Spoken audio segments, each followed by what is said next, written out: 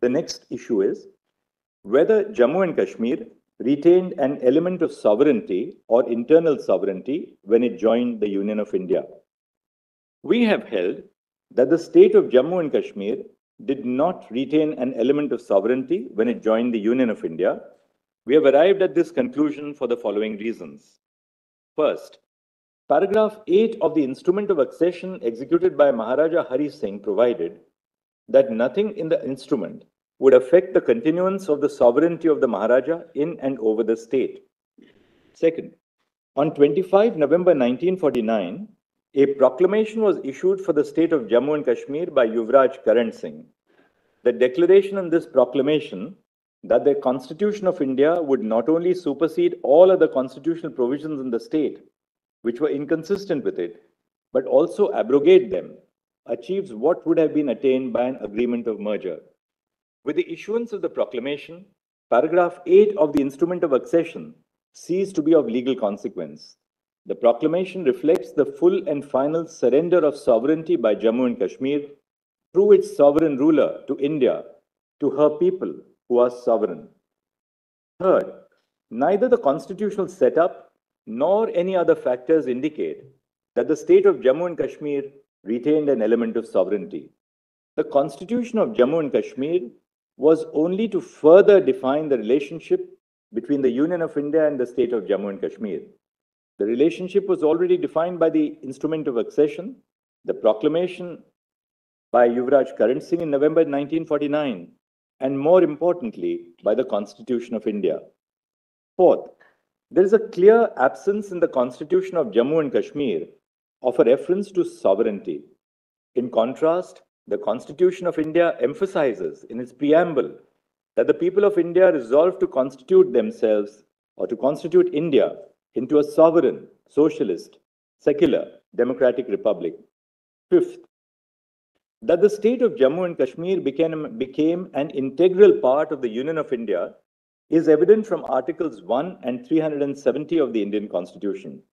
It is reiterated in Section 3 of the Constitution of Jammu and Kashmir, which is unamendable. Sixth, the preamble of the Constitution of Jammu and Kashmir, Sections 3, 5, and 147 of the State Constitution, coupled with Article 1 of the Constitution of India, read with the first schedule, as well as Article 370, indicate in no uncertain terms that a system of subordination as understood by the definition of sovereignty exists by which the state is subordinate to the Indian Constitution first and only then to its own constitution.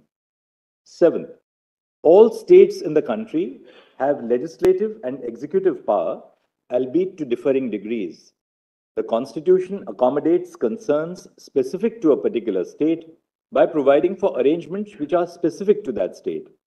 Articles 371A to 371J are examples of special arrangements for different states.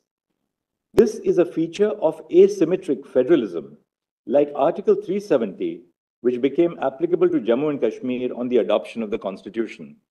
The state of Jammu and Kashmir does not have internal sovereignty which is distinguishable from the powers and privileges enjoyed by other states in the country. And eighth, the limited question before the Constitution bench in its decision in Premnath Kaul was whether the monarch held plenary legislative powers after the Constitution of India as it applied to Jammu and Kashmir was adopted in the state, but before the Constitution of Jammu and Kashmir was adopted. A decision is an authority for the proposition which it decides. The question whether the state of Jammu and Kashmir retained sovereignty upon integration with the Dominion of India did not arise in that case. The next issue which we have addressed is the challenge to Constitutional Order 273, CO 273. To answer this issue, we had to decide on two issues. One, whether Article 370 is a temporary provision, and two, the effect of the dissolution of the Constituent Assembly of Jammu and Kashmir on the scope of powers under Clause 3 of Article 370. We have held that Article 370 is a temporary provision on a reading of the historical context in which it was included. Article 370 was introduced to serve two purposes. First, The transitional purpose, to provide for an interim arrangement until the Constituent Assembly of the state was formed and could take a decision on the legislative competence of the Union on matters other than the ones stipulated in the instrument of accession and ratify the Constitution. And second, a temporary purpose, an interim arrangement in view of the special circumstances because of the war conditions in the state. C. We have held that a textual reading of Article 370 also indicates that it is a temporary provision.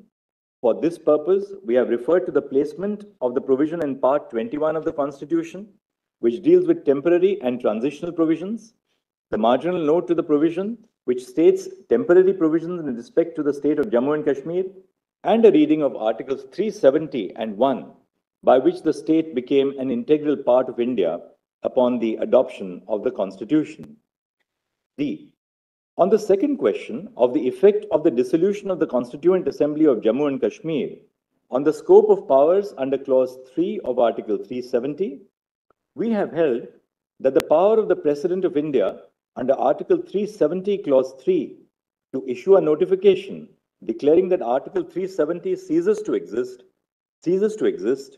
subsists even after the dissolution of the Constituent Assembly of Jammu and Kashmir for the following reasons. First, the proviso to Article 373, that is Clause 3, encapsulates the process by which the Indian states could ratify the Constitution of India. The ruler of each Indian state had to issue a proclamation ratifying the Constitution on the recommendation of the Constituent Assembly, where such body existed.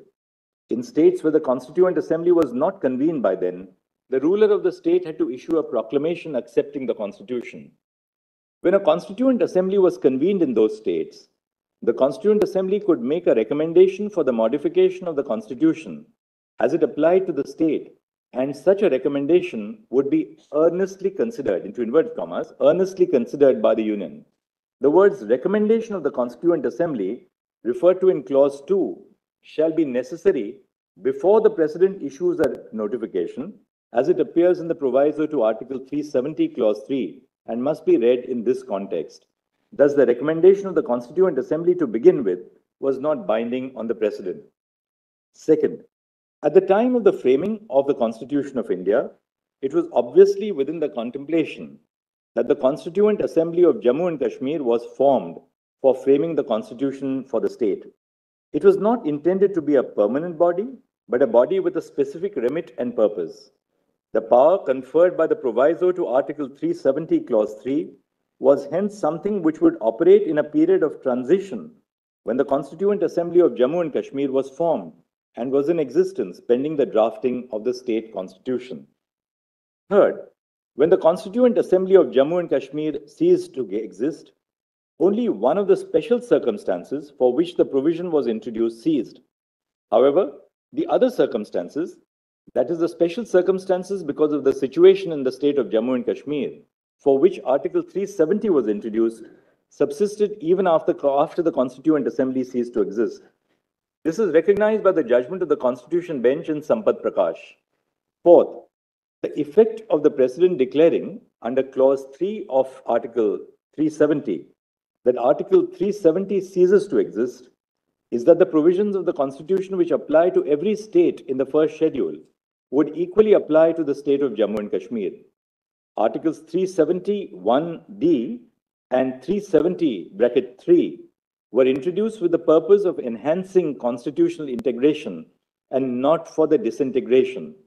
So, the power under Article 370(1)(d) and Article 370, Clause 3, even when exercised to its fullest extent, does not freeze the system of integration contemplated by Article 370, but is rather intended to enhance constitutional integration between the Union and the state of Jammu and Kashmir.